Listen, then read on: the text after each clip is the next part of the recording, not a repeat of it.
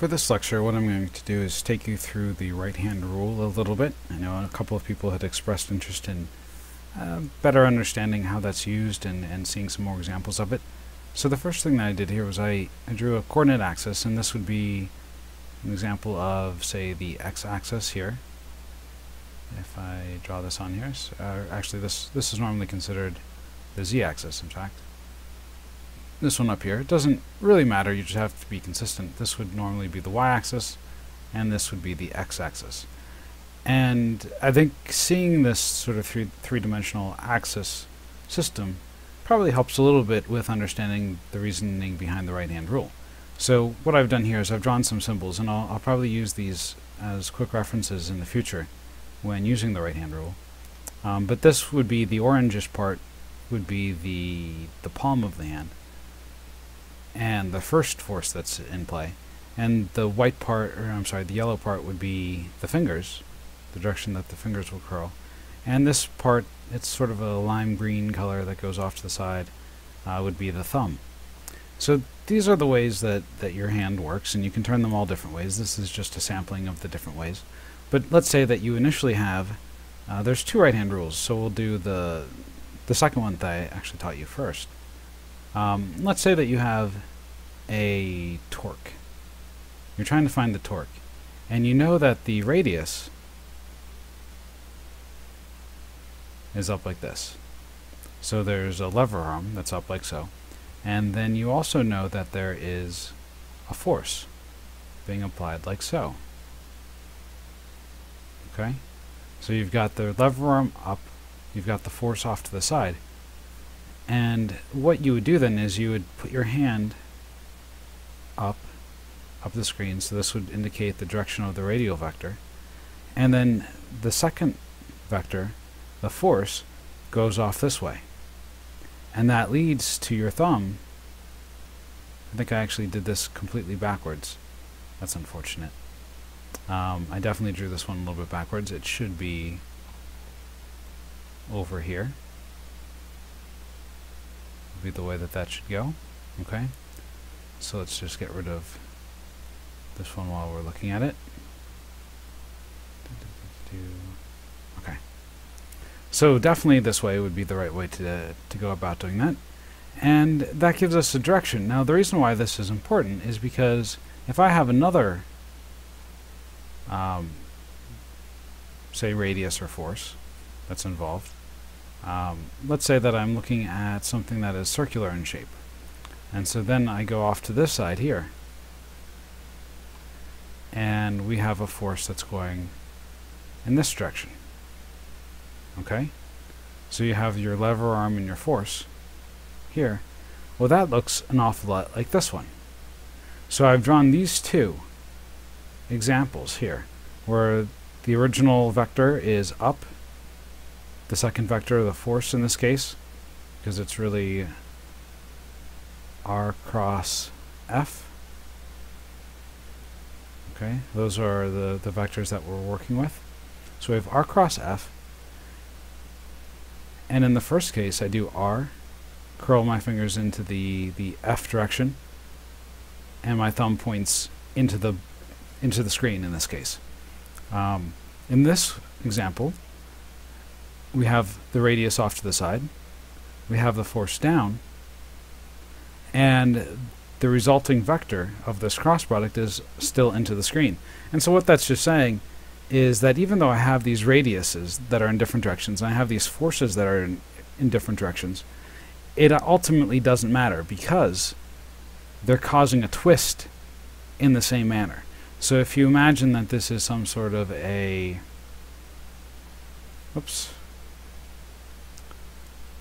some sort of a circle, and I apply a force here and apply a force here, it's pretty clear to us without any formal physics training that these two things are going to cause a rotation in the same direction. Okay, it doesn't take anything particularly special to figure that out. All that the right-hand rule does is formalize it, because some situations aren't quite as clear, but it does give us a formalized way of describing the direction of the motion. So rather than saying that, oh, okay, so this is twisting it clockwise, because clockwise depends on which side you're on. If there were people on the other side of the screen, for instance, looking at this, they would think that it's counterclockwise. But if we all say, let's use the right-hand rule, we're all going to agree that it's going in the, and if I just draw this in here, this would be the negative x direction. So we would all agree that it's heading in the negative x direction, okay, as far as the torque, the direction of the torque. Now what does that mean?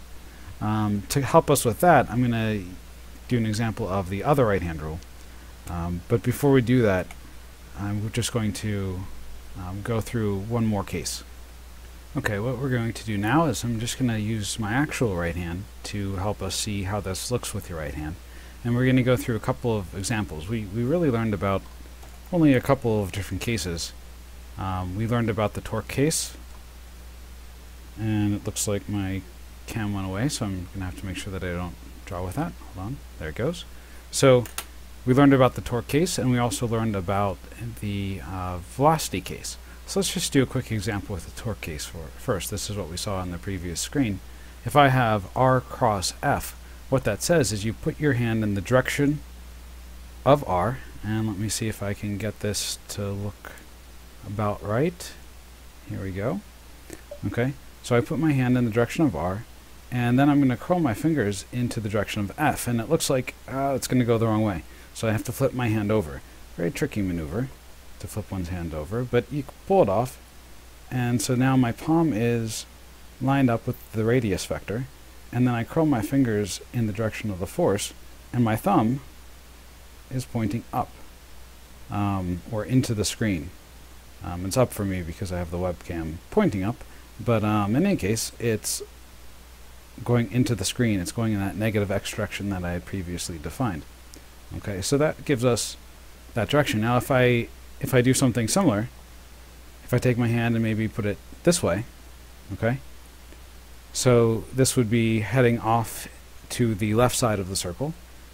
If I apply a force up, in this case, my thumb is continuing to point in the same direction into the board. And that's because a force on this side over here would cause the same type of rotation as the force on the top of it. Same as the force downwards on the right side of the circle. Now there's the other case that we talked about, which is the V equals omega cross R. And what that's suggesting to us is, first of all, we kind of need to know what omega is, but we can find this through a different means. We know that V is our thumb. So what I'll do is I'll go ahead and I'll point my hand in the direction of V. And we'll see if I can pull that off right. Okay, so my thumb is going in the direction of V, and I know that I'm crossing something with R, so my fingers are pointing downwards. Okay?